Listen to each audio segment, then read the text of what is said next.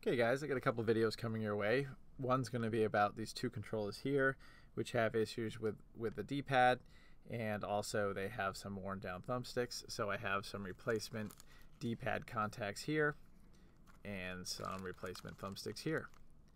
But perhaps more importantly, I have, and what this video is going to be about, is I have a 500 gigabyte drive and a 2 terabyte drive that a customer sent to me. They were trying to upgrade to the 2 terabyte drive and were having issues, and thought perhaps their 2 terabyte drive was faulty. So what I'm going to show you in this video is how to see if your brand new drive and or even if your old drive is faulty, and basically how to get it up and running if it's not. So let's get to our desktop here.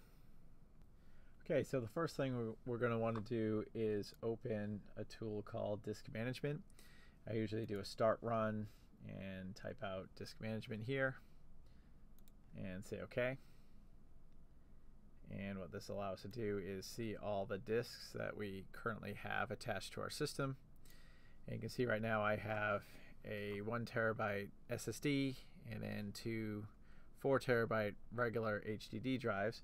And the first thing we're going to do is hook up our 2 terabyte drive to our USB or to a USB 3 port. I'm using the StarTech USB 3 to SATA adapter, and we can see right here that our drive showed up almost immediately.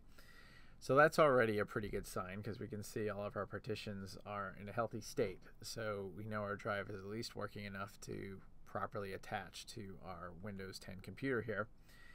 Now, one thing I immediately noticed when we hooked up this drive is that there's no space on the end of the drive. So what that likely means is the person who is upgrading from 500 gigabyte to 2 terabyte used a cloning tool to try to go to the 2 terabyte drive. Now, that's one of my older processes. It still works, but it's not something I recommend anymore. I recommend that you use my Windows Partitioning Script 6.1, which takes care of copying the data for you and also properly formatting and structuring the 2 terabyte drive so you're not manually doing it later. So we'll get to that in a little bit, but first let's see how we can check to see whether or not this drive is okay. Okay, so I think I've mentioned this in a few of my other videos, but it's worth mentioning again. There's two tools I would recommend. They're both free for testing whether or not your hard drive is bad. The first is a tool called SeaTools for Windows, and as the name suggests, this is a tool you can use within Windows, and this is what I'm going to be showing you here today. You just click your download link here. Again, the links will be in the description below, and we would just save our file to our downloads. Now, this other tool called HDAT or HDAT2, and this is a basically a DOS program that you need to create a bootable disk. If you saw in my earlier shot here, I have a disk right here that I could boot from.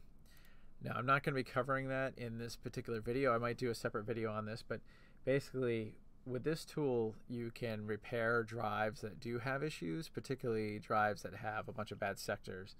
And usually you'd only want to do this if you were trying to recover your drive, not necessarily checking to see if your drive is good or bad. Whereas the SeaTools can't repair the drive, but it lets you know the state of your drive. Okay, so there's nothing wrong with using both tools, but when you have a brand new drive, it's probably less likely that it has bad sectors as much as the drive itself has a problem. I have actually had these FireCuda drives. I at least had one. I ordered 6 at a time, and one of the drives had come in DOA. So it is possible to get a brand new drive that has failed, but it's not common. Okay, so let's pretend here we've downloaded our Seagate tools and we've run the installer, and we can see here we have an icon here. I'll go through the start menu just to show you where it winds up. There's actually a Seagate folder, and here's our SeaTools. And you want to allow this software to make changes.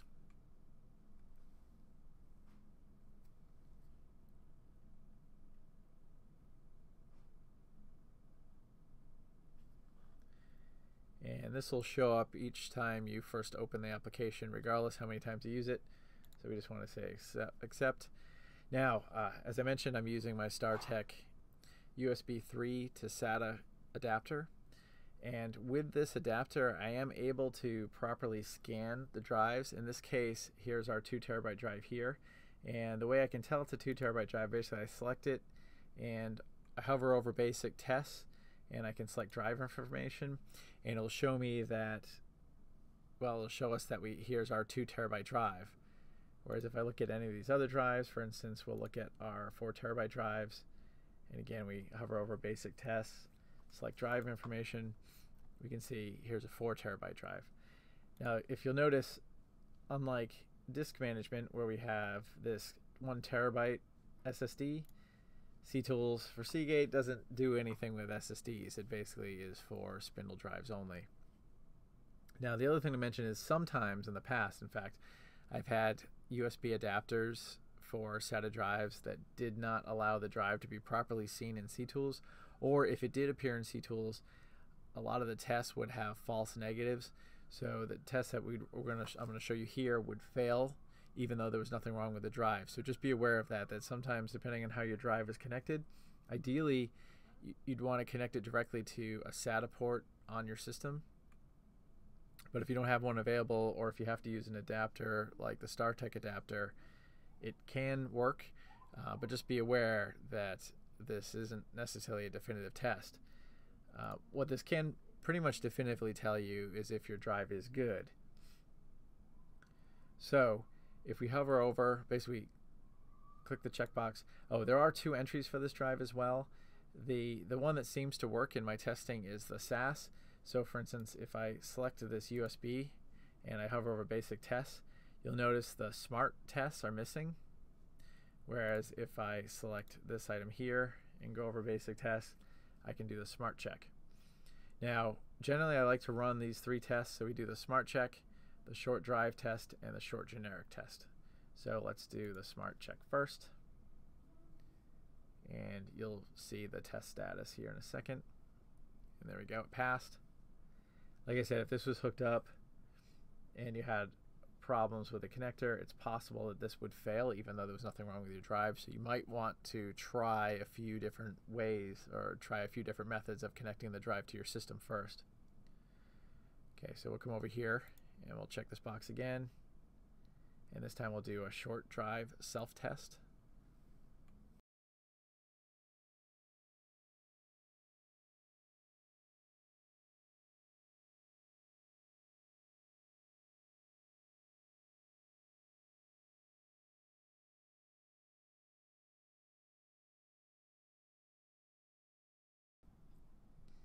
Okay, we can see here that our short drive self-test did pass. So we have one more test that we'll run. If you want to, if you're still unsure of things, you can run the long generic, but generally I just go as far as the short generic just to make sure that the drive itself is responding correctly.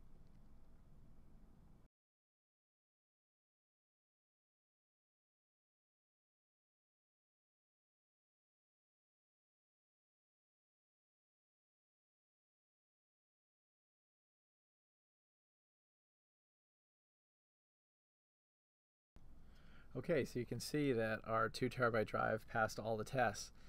So as far as I'm concerned, there's nothing wrong with this drive at this point. So we can move on to the next step, which is to actually copy our 500 gigabyte drive's data to the 2 terabyte drive. So let's get to doing that. One other thing that's worth mentioning is I'm going to be hooking up 2 drives using the StarTech adapter here. And if I were to hook up both these drives at the same time, I actually had some issues with the SeaTools working properly. And I believe the reason for that is that when I hook up both drives, and we're going to look at our USB interface, you can see here it says ASMT 1051. And I think the problem is when you have 2 USB adapters with the same model attached, SeaTools has trouble scanning both simultaneously. So what I found is if you do want to test more than one drive using the StarTech adapter, only connect one drive at a time. Okay, I thought that was worth mentioning. But at this point, we're done using SeaTools, so let's close this up. And what I'm going to do is hook up our 500 gigabyte drive to our system here. And there we go. Now we can see that drive. Now you can see on this 500 gigabyte drive, which does boot properly, by the way. I did test that before I took the drive out. You can see there's some unallocated space at the end of the drive, which is actually what you would expect to see for a standard Xbox One formatted drive. Even with my auto size routines, I basically round to the nearest gigabyte. So there's almost always some space left at the end of the drive. And there's certainly nothing wrong with that. It's actually very common to do that kind of thing for various reasons. But as far as the Xbox One is concerned, there's almost always unallocated space at the end of the disk. Now, one other thing I want to show you here is, well, the next step we're actually going to take now is copying our 500 gig drive to our 2 terabyte drive. It's also worth mentioning that you want to hook up the new drive. So in this case, it's our 2 terabyte drive before our 500 gigabyte drive. And I'll show you why, or mention why again in just a little bit.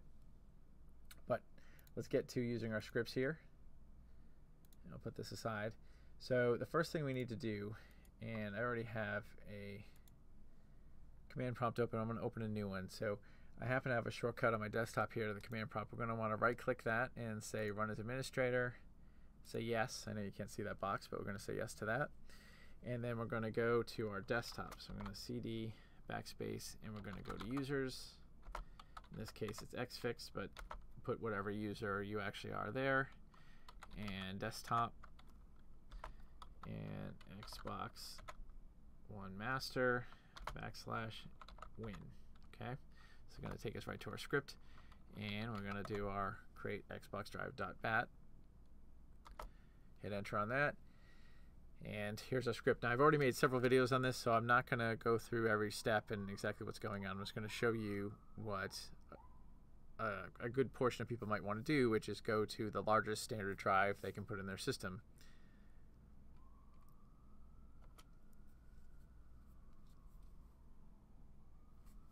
Okay, so for going from one drive to the next, we want to do replace, upgrade, keep original drive data. This is for standard and non-standard, so we're going to hit B here. For our source drive, we're going to want to select our disk 4.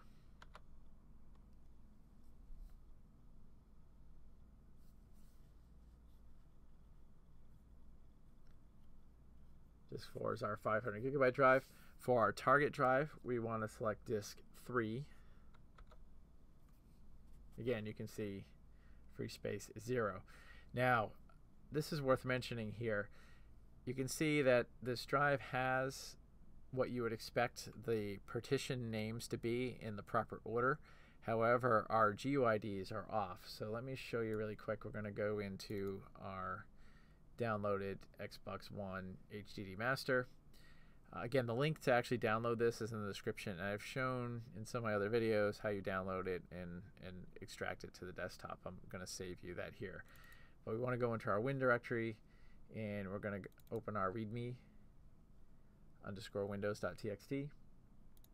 And we're going to scroll down a bit, basically to almost the end. What I'm looking for here is the proper GUID values you should see after running our script. And if we put the two side by side here, the temp content to system update 2 should have these values. But if we look at what our 2 terabyte drive has now, we can see all these values are off. None of them match properly, not even the disk GUID. So if this was cloned, at some point the GUID values were reset. So I'm not exactly sure what happened. My guess is the drive was cloned and then they were somehow both attached on Windows and this drive was forced online, but that would just be a guess. So that's worth mentioning. So this is the reason why this 2 terabyte drive didn't work. These GUIDs are not correct. In fact, this is exactly how they should look here because this is for a 2 terabyte drive. and you would substitute this top line here for this line if it's a 500 gigabyte drive, or this line if it's a 1 terabyte drive. Okay, so I just want to point it out. That's pretty much the source of this drive's problem, and we've already shown that the drive itself is fine. So we're going to say yes to erase all data. And here, this is something different than some of my other videos. I did a video where I made a 5 terabyte, and I made 2 Windows videos where I went to 5 terabyte drives, and I used the option F here to auto size with a 2 terabyte disk GUID. So since we have an actual 2 terabyte drive, this time we're going to want to actually select option C here. So let's do that.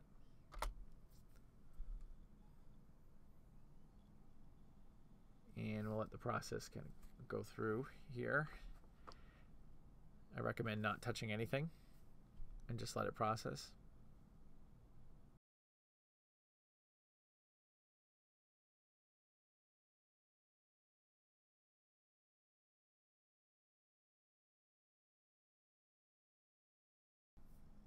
Okay, so at this point, we should have our drive formatted. So let's look at disk management here, make sure everything looks okay.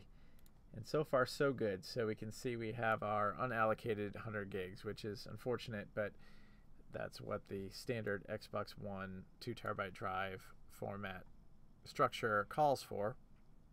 But we can see now we have all of our partitions named, well, not quite named correctly, but that's a part of my script process.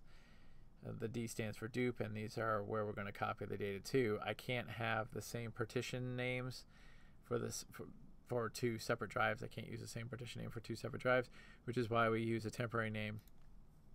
Okay, but at this point we can just say yes to doing the copy.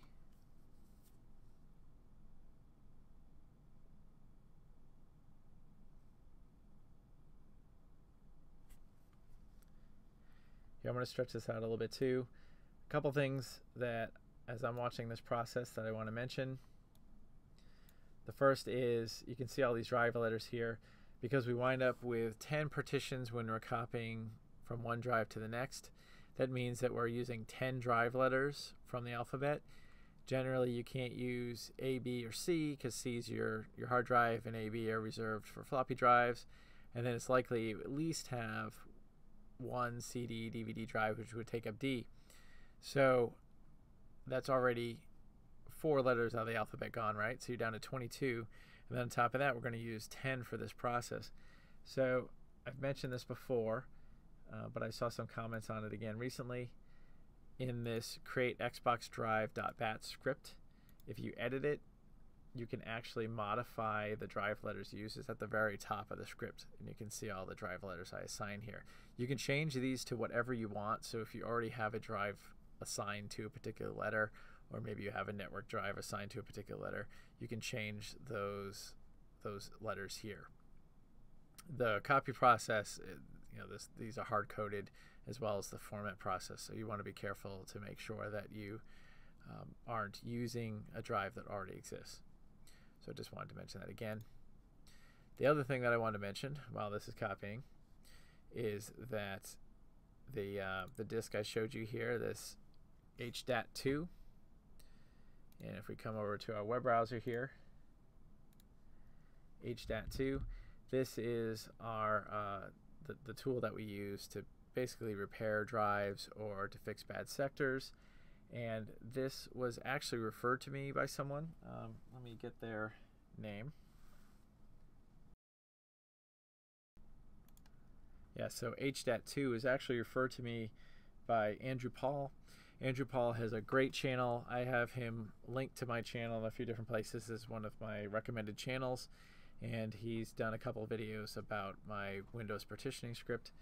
And so I feel I should mention him as well. He does a lot of great videos about actually fixing hardware, particularly PlayStation 4 and Xbox One hardware, changing surface mount chips, replacing HDMI ports, but he's also done some stuff on replacing hard drives in the Xbox One. And then he has a great channel. I just recommend checking it out. But this is basically the software that he recommends using to repair a drive. And the great thing about this tool is that it's free. In the past, I've used something called SpinRite. 6.0, but it's pretty dated. It hasn't been updated since 2004. It also fixes bad sectors and drives and can repair a drive that isn't working. But if I recall, it costs something like 50 or 60 bucks. So the HDAT or HD AT2 is a great tool, and I certainly recommend that. As I mentioned before too, I'll probably do a video at some point dedicated to that, because I often get Xbox One systems with faulty or bad hard drives. So it'd be interesting to run it through that tool to see if they can be recovered in some way, or if the data can be recovered in some way.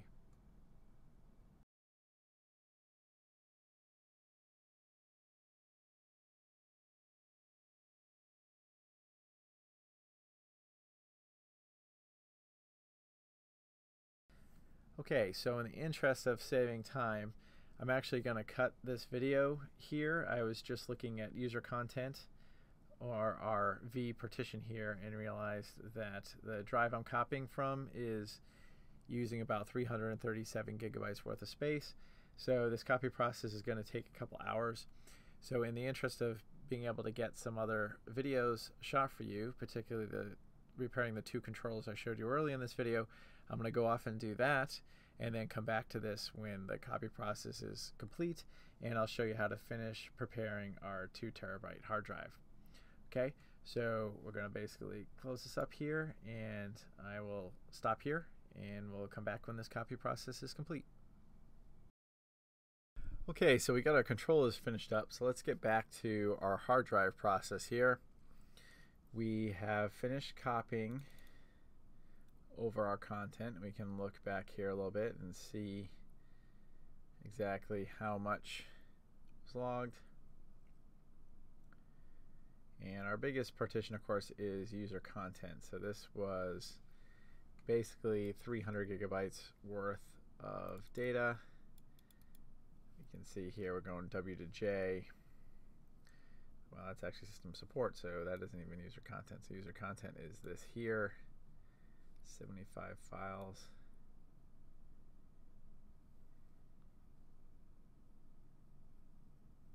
You can see, okay, so that's V to I, or sources, yeah, V to I. So that's user content to D user content. Okay, so that all looks good.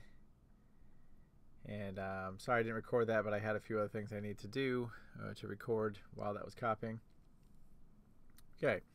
So anyways, at this point, we have our basically our drive created here and our data copied. So we'll press any key to continue. Let this finish up.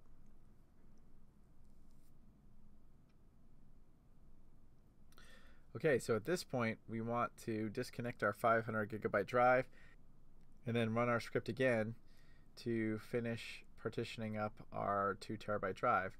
So we'll come over here and we will eject our normally named partitions.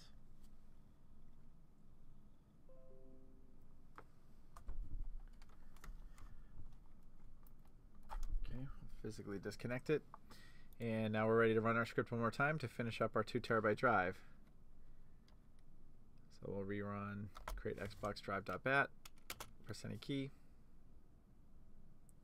This time we want to choose option C because we want to fix the GUID values without formatting the drive. This also renames these partitions.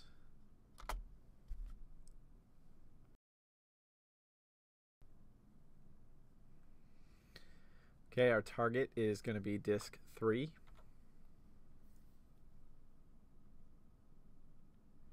And we want this to be a 2 terabyte standard, so we select option C.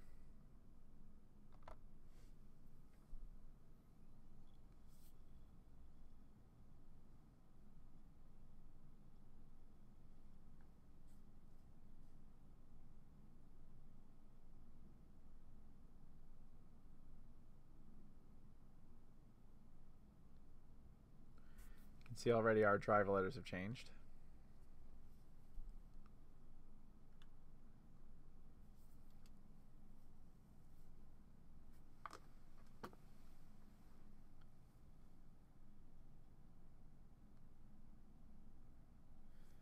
right, and just like that, we're done.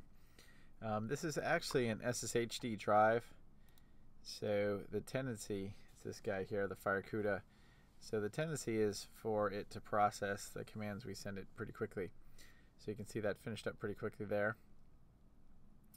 But yeah, so again, we can check this against our README windows to make sure that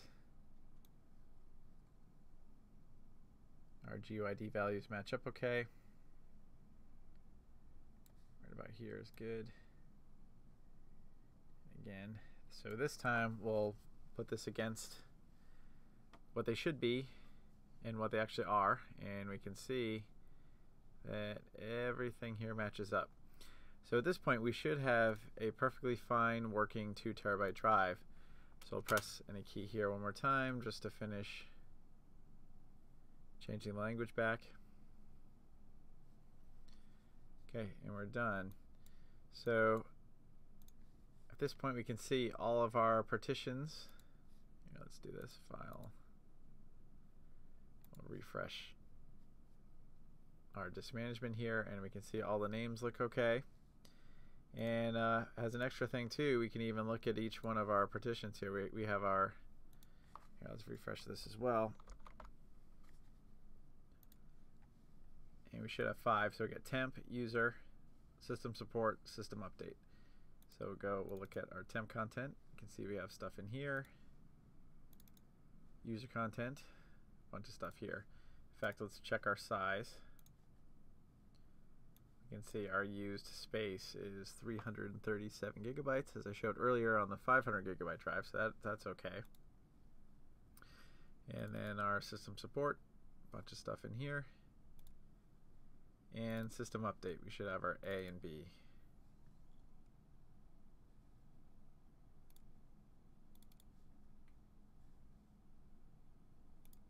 Okay, last but not least is system update 2, which is always empty. Okay, so at this point we should be ready to put the drive into our Xbox One. I'm not actually going to do that. This video is more to show you that, or show you basically how to get a 2 terabyte drive working, which we did.